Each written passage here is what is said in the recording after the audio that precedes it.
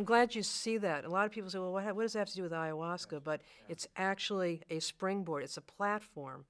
And my dream is to do an experiment with someone in the scanner having taken ayahuasca and the healer outside the scanner having taken ayahuasca, because I think that we're going to see some very powerful phenomena.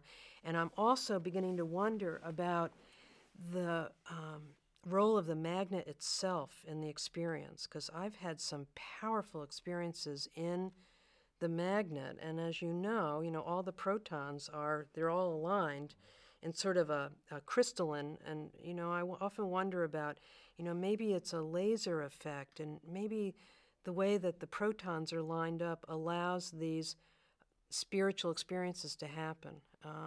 And the experience that I've had in the scanner is I'll be lying in the scanner, with the loud jackhammer noise. And there's nothing more lonely than being in a scanner. It's a beautiful experience in a way.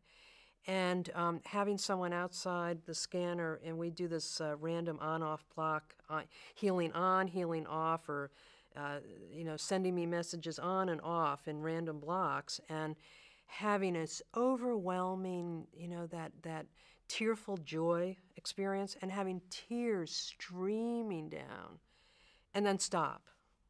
And then I'll be lying there, keeping perfectly still.